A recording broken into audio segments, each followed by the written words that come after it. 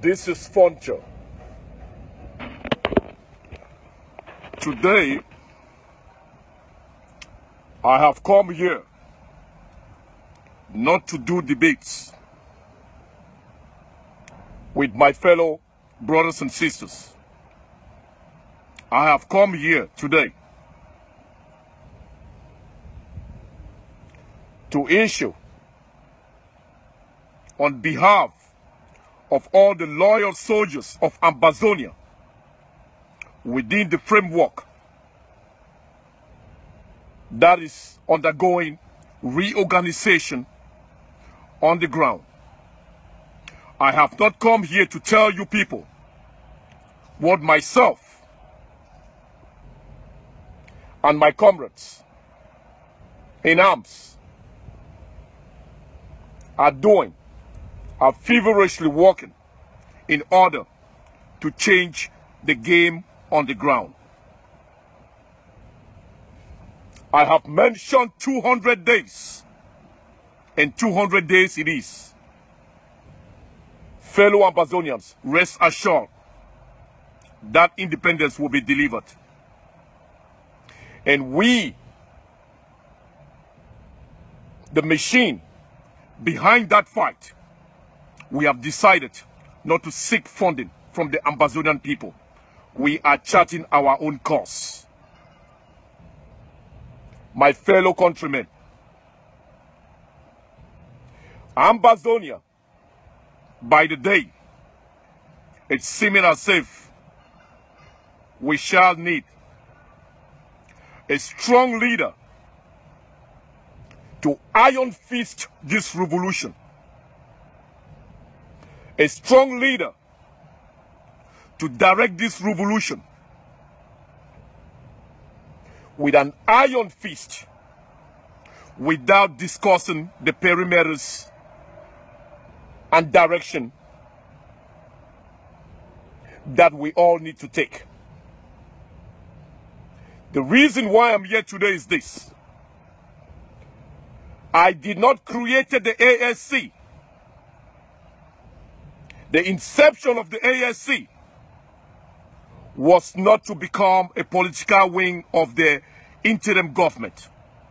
Inasmuch, my criticism is not about the interim government but the current leadership. The ASC, which has misfired with all type of rubber boots commanders, fake commanders brought in who are loyal to this current theocracy leadership of the IG, embezzlers that are pointing fingers to the wrong direction. I am issuing an ultimatum in the name of all the fighting forces that are on the ground, undergoing a total reorganization and revamping.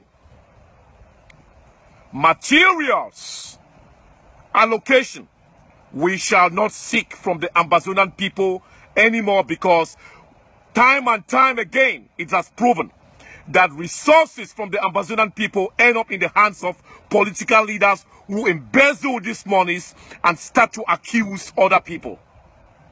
And the lack of foresight by Ambazonians who have been hoodwinked, bamboozled, and following sheepishly political leaders, that era has come to an end. I have come here to tell the ASC commanders that who are in charge of this guy, General Amigo, to immediately, unconditionally release General RK. We cannot get in a situation where we are perpetrating civil war on ourselves. This is a warning. Ambazonia, even after independence, might slide into a civil war like what Salvatore Kia and Riek Machar undergo in Southern Sudan. Ours might even be worse because we have multiple tribes, more than even Southern Sudan. So I am warning whoever gave that authority to General Amigo to arrest or rendition of General Ake to immediately rescind that order and unconditionally release General RK without any spot on him. General RK in arm's way, whoever gave this decision, or whoever is in charge of such stupid and ignorant decision, they will hear from us. That is what I came here to tell the Ambazonian people. Civil war might be inevitable with the discord in which we are carrying on. And I want to let all Ambazonia know, Ambazonia has no interim government.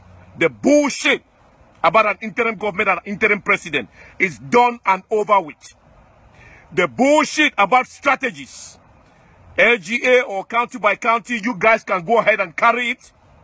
As they have said, no cooperation. Yes, no cooperation between the political leadership doesn't mean no cooperation within the fighting forces on the ground. My blood and my tears, my strength and my capacity, those of my comrades, shall bear fruit, and we shall liberate Ambazonia. On behalf of all the fighting forces under the restructured command, RK must be let go and let go free so safely. This is an ultimatum to whoever sent General Amigo, and in the couple of hours, my comrade will be speaking in private with General Amigo, and Mr. RK must be let go. The consequences are there, and this is not the reason why I incepted ASC that gave these ragtag pastors the authority and the popularity to be able to swindle Ambazonians, and some Ambazonians are foolishly following pastors. Ambazonia is not a theocracy, so good night.